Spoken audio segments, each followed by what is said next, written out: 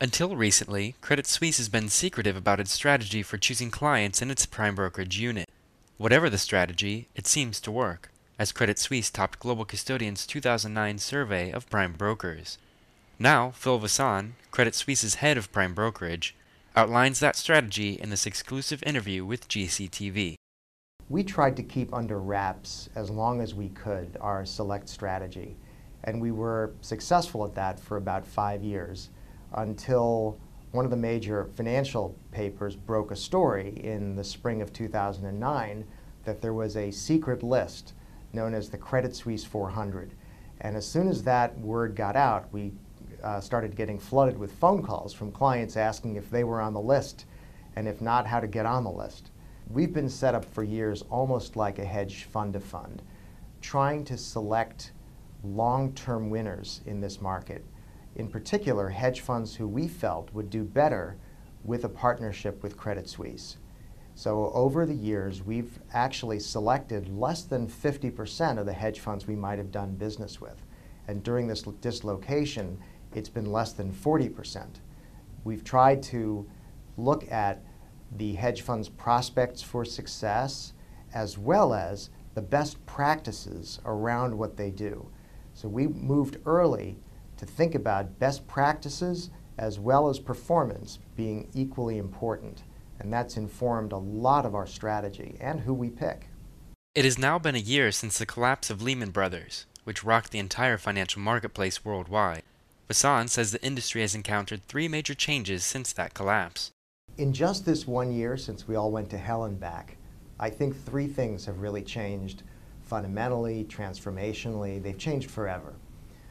One of them is among investors, and that's the most important. Investors are now rightfully saying, it's my money. It's my money. And they are much more influential in what happens to that money than ever before. Hedge funds, for their part, are saying, it's my firm, and I need to know where my collateral is at all times. I need to avoid situations that can sink my firm. The authorities, meanwhile, have stepped up, whether it's on regulation or legislation, and they're saying, it's my purview, and I'm going to look after these markets and do what it takes to prevent binary outcomes as we came so dangerously close to in 2008. Vasan says hedge funds are increasingly going multi-prime since Lehman, something Credit Suisse has helped clients do for years. In the 5 days in which the broker-dealer model changed on Wall Street, we were especially busy, and that's not really a 5-day story for us. It was more of a 5-year story, one in which we had planted the seeds to emerge as a very strong bank counterparty for the hedge fund community.